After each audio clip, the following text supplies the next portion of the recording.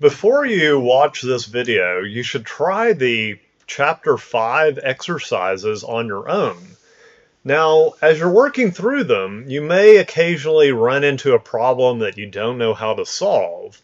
If that happens to you, just skip it and continue working the rest of the problems, and then go back and see if something along the way jogged your memory.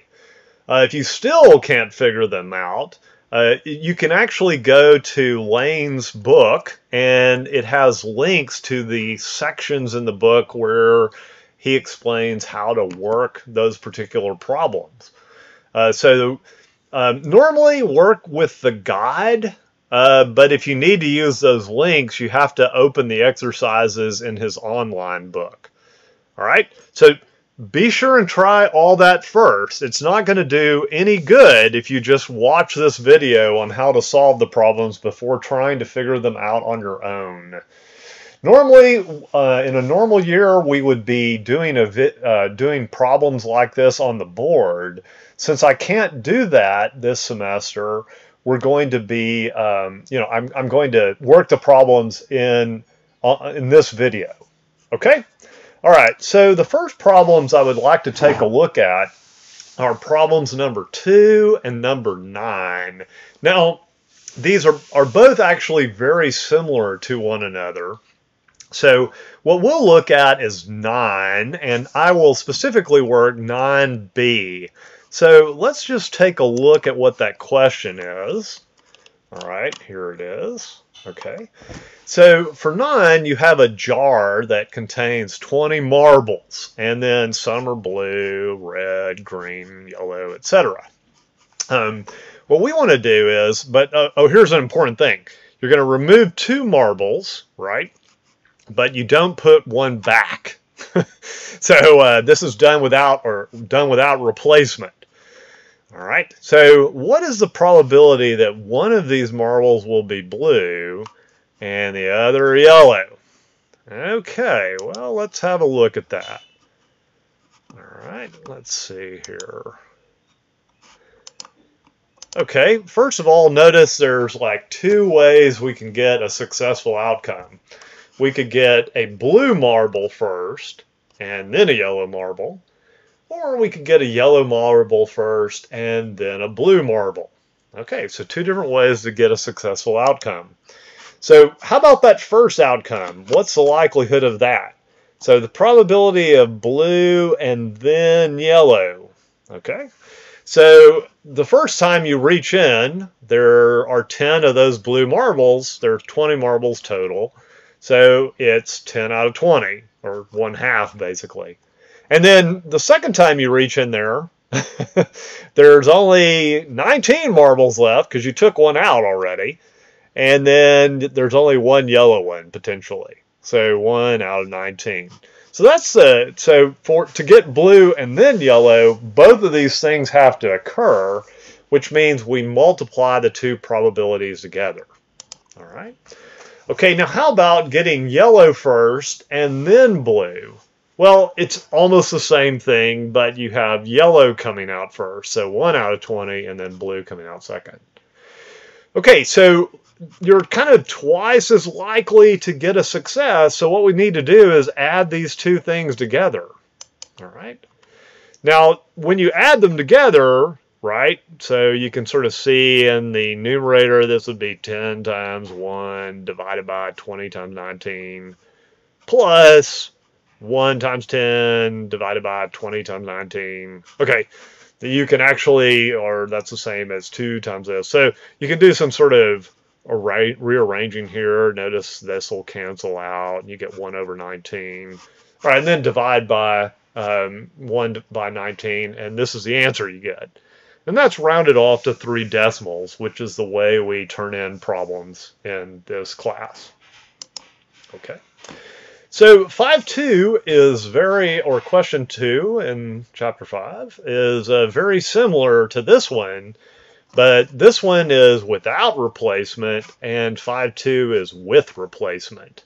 So what that would mean is instead of having 19 here, if this was with replacement, in other words, we took a marble out, then we put it back in, you'd have 20 here and 20 there.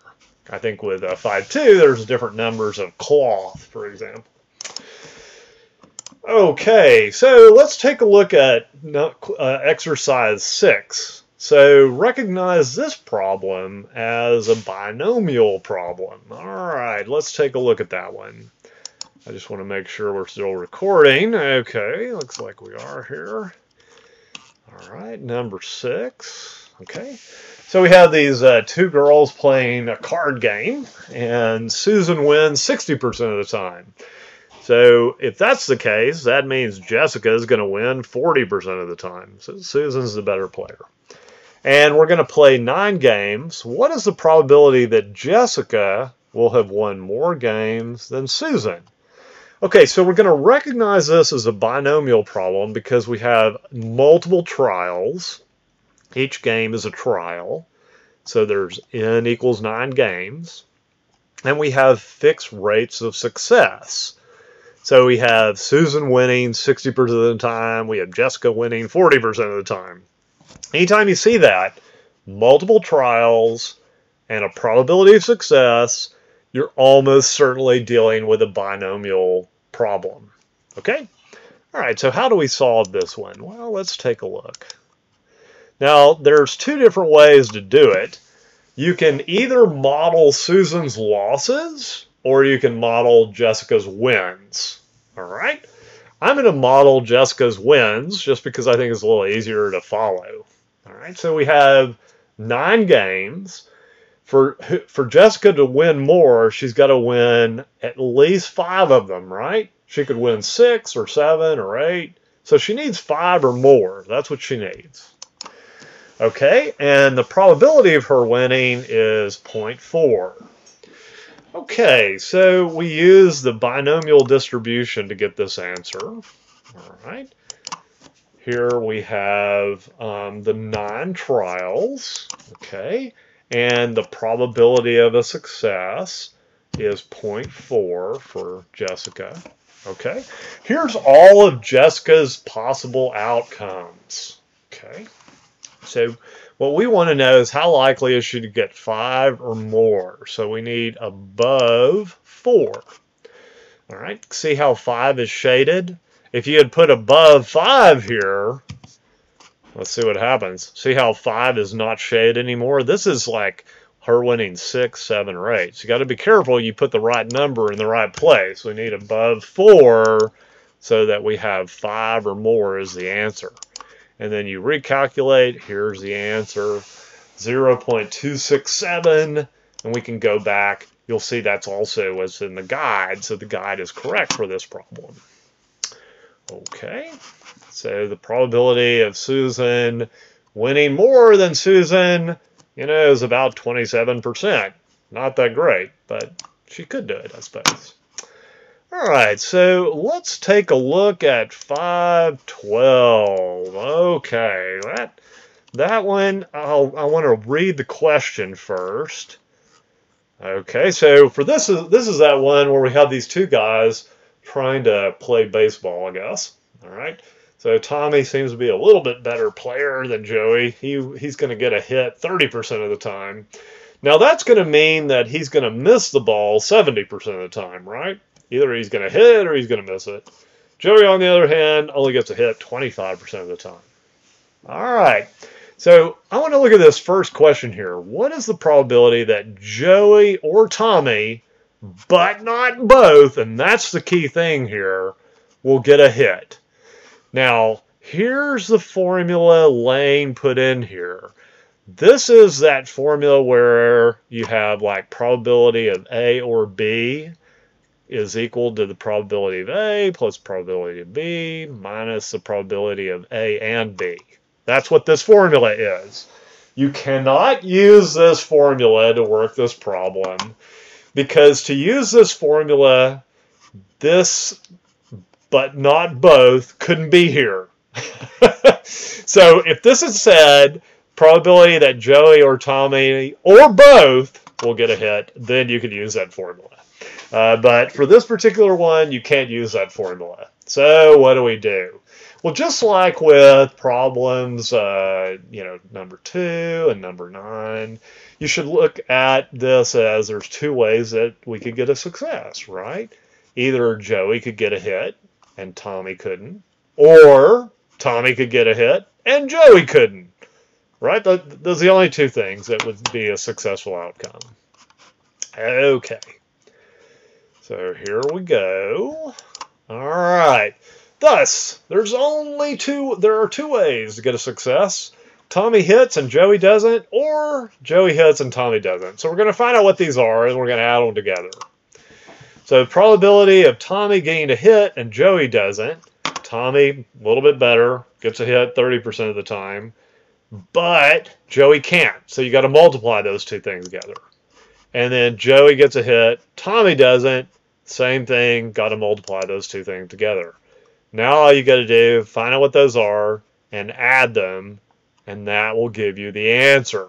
So I usually keep a little calculator handy so I can do these things. Let me just show you what I usually do. I always have this open when I'm working problems because it's just easier for me.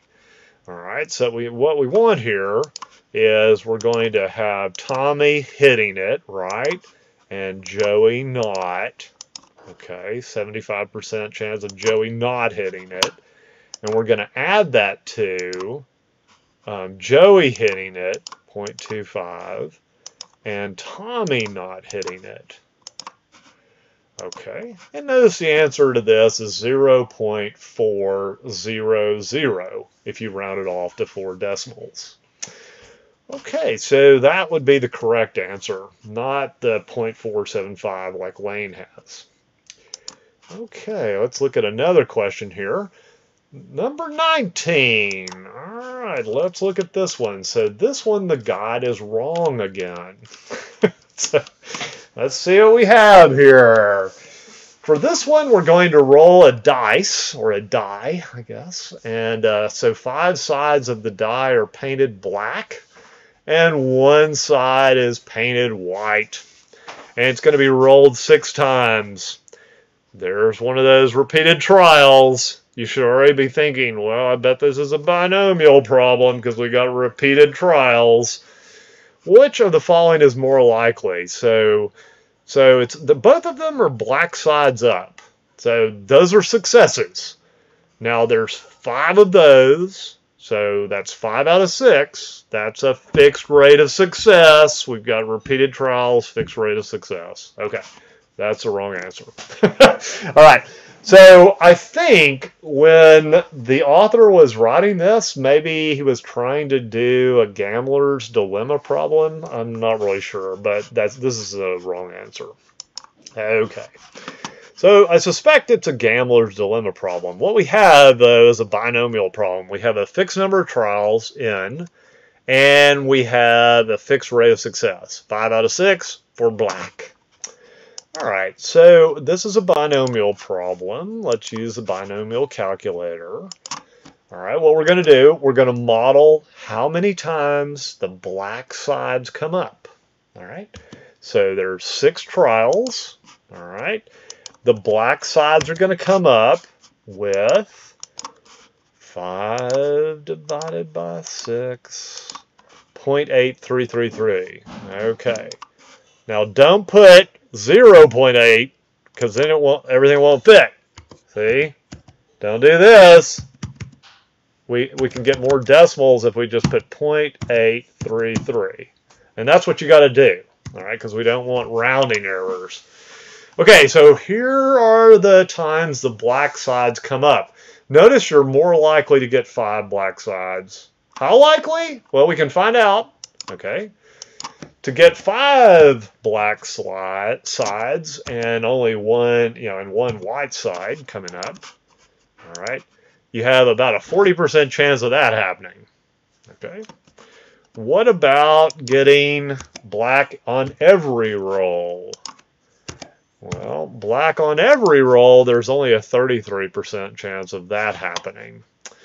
So, going back to the guide, we see that the correct answer is A.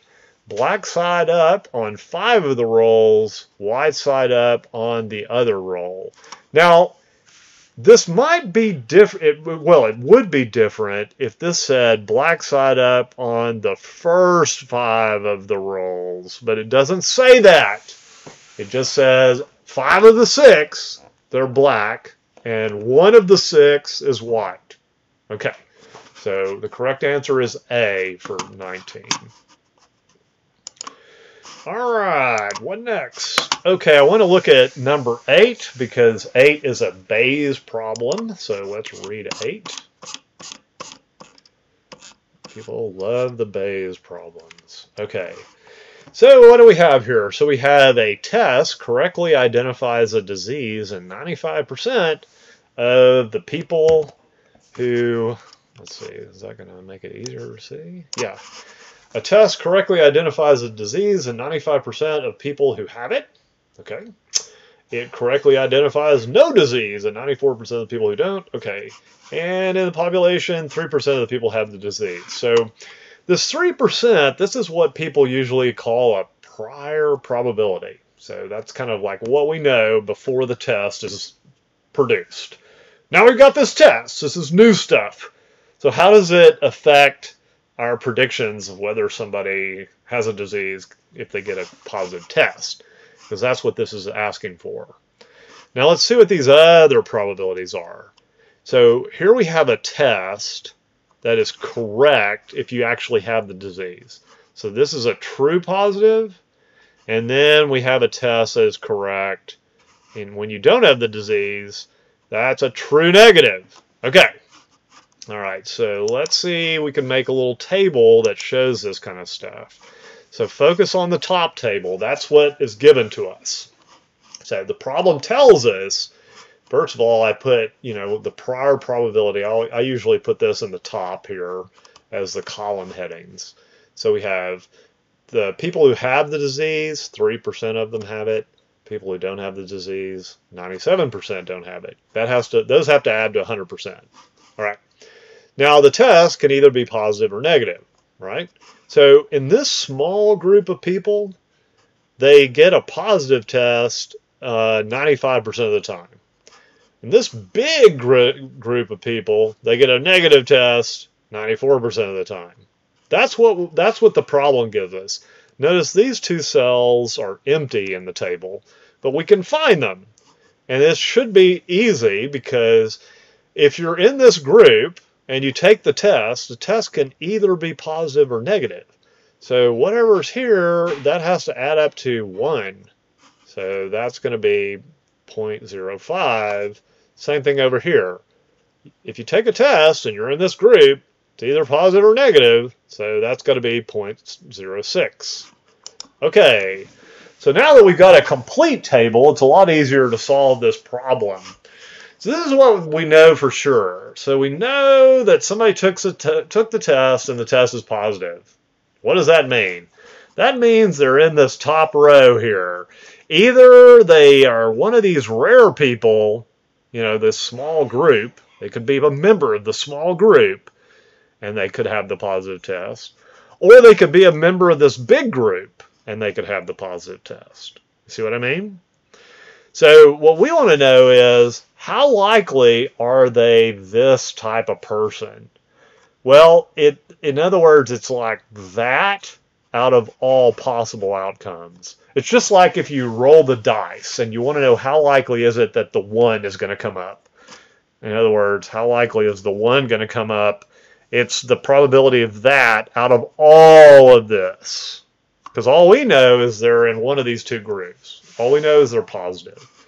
So you have the successful outcome, and it doesn't sound like a success, but it is. So they have the disease and they're positive, divided by all possible outcomes. Okay. So to be in this group, 2 things have to happen. You have to have it and you have to be positive. So we're going to multiply those 2 things together. To be in this group, same kind of thing. All right.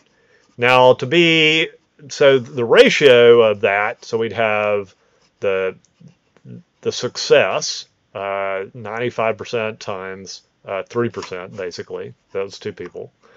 And then you want to divide all possible outcomes. So that's the sum of these two things. So here's the first category, this, having it and being positive. And here's the second category, not having it and being positive. And that, if you plug that into the calculator, you're going to get the correct answer, I believe. This is also the formula you see here in the guide. Okay? All right, so let's see. The last thing I want to take a look at is the shark data.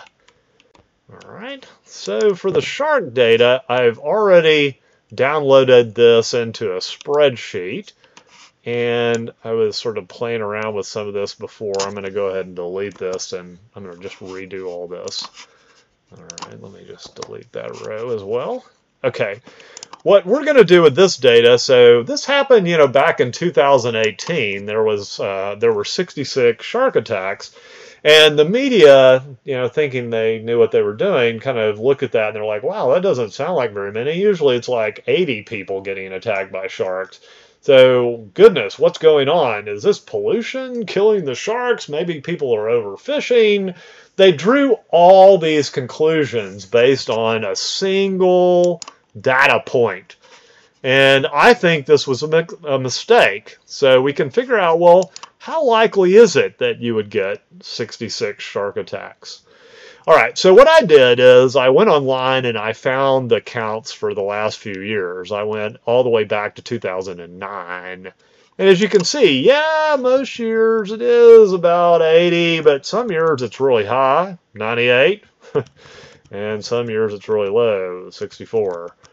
So let's just ignore the 66 for a minute and let's average the other years. So notice I have these in cells, looks like B4 all the way down to B12. Okay, so let's get an average rate of success. All right. B4, oh wait, you gotta put average, equals average B4 to B12. Okay, notice how it shades everything there. All right, there we go. Average rate of success, 79.33. Okay, now the next thing we're going to need is the Poisson calculator. Let me see if I still have it open. I do here. All right, so I was actually doing this a while ago.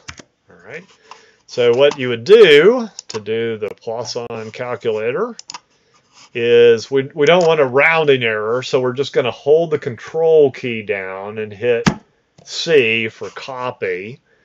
And then we go back to the Poisson calculator and we hold the control key down and hit V to enter.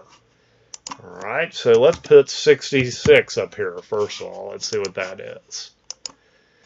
Okay, so well, the probability, given that average rate of success, the probability of getting exactly 66 shark attacks is only about 1%, but we really shouldn't be looking at that, right? Because what you got to do is, the way the media is interpreting this, they're looking at 66 and they're saying something has changed in the population. And we know that because this value is extreme. So it's an extreme value. Okay, yeah, it's lower than average, but is it low enough? I mean, that's really the question we should be asking. What we should be asking here is, how likely are we to see extreme values like this? Okay, so actually, let's go back and look at that spreadsheet again. All right. So we have this extreme value of 66. How extreme is that? Well, let's see here. B13 minus 66. Okay. So that's off by about 13 shark attacks. So that's 13 fewer attacks than normal. Now, if that's an extreme value, and nothing has really changed in the population, then occasionally that should also, happen in response to, you should get high values that are like that extreme, but at the other end. So let's see here, B13. Okay, so occasionally we should be getting like 93. This one I'm just going to round off, 93. Okay, there we go. All right, so let's talk about this one more time. So what we've got here is, and this is what the Poisson distribution is. It is a model of how often shark attacks occur if they occur at random, given, how frequently these sharks are around. So on average, you've got about 79 shark attacks per year. Okay? Now, just by chance, sometimes you're going to get high values and low values. So what we want to know is, has the population changed? To do that, we need to know if the low or high values we're seeing are extreme enough to say that the population has changed. So we want to know how likely both high values and equally low values are. So this is, I showed some scenarios like this in the videos we were looking at. All right. So first of all, we've already found out how likely the low values are. What we need to be looking at then are values of 66 or fewer. Okay? How likely are those? That's this value right here. See, it's x less than or equal to 66. Okay. So this is the probability of values 66 or fewer. Now I'm going to take that probability and put it into my spreadsheet here. All right.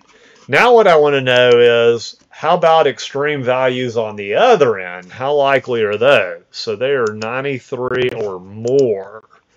So let's see what that would be. Okay. So that would be 93 or more. It's almost the same. What that tells me is this particular Poisson distribution is more or less symmetrical. Okay, so you want to know what these are? All right, well, it's the sum of the two is how likely it is to get these. 13 to E14. Okay, 14%. All right, so this is how I would report this. All right, let's see here. Where is my PowerPoint? Here it is. Looks like I closed it already. Okay, there we go.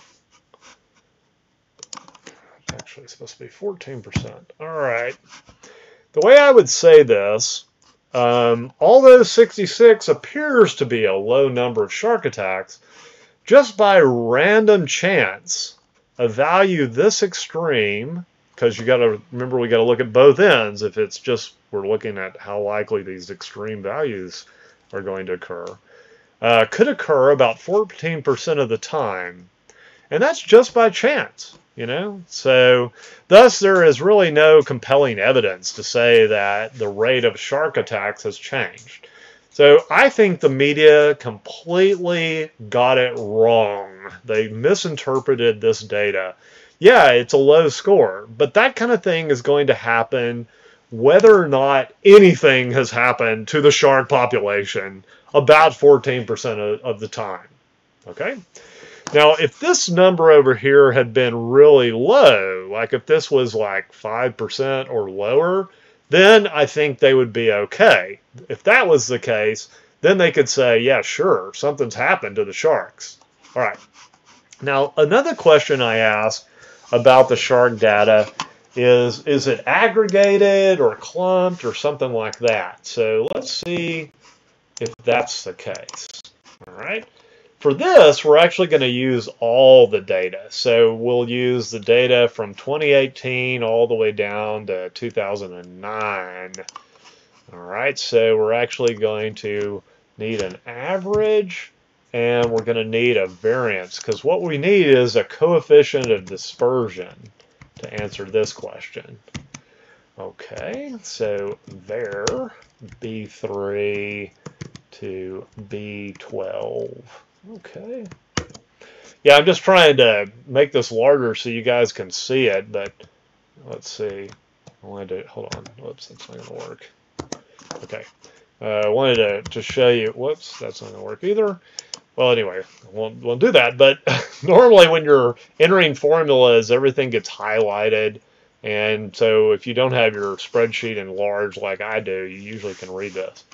Okay, now what we need is a coefficient of dispersion for this. I'm just going to abbreviate it. That is equal to the variance divided by the average.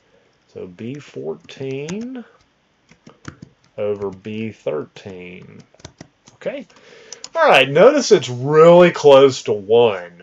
What that tells us is that the shark attacks are almost certainly random.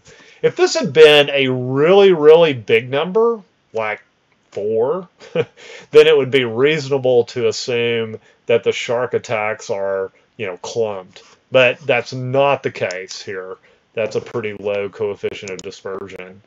Remember, it's still a descriptive statistic, so we don't want to be really strong in stating this, but based on the data from 2009 to 2018, shark attacks appear to be random, and then you can put that coefficient of dispersion in there. All right, and with that, I will end this video.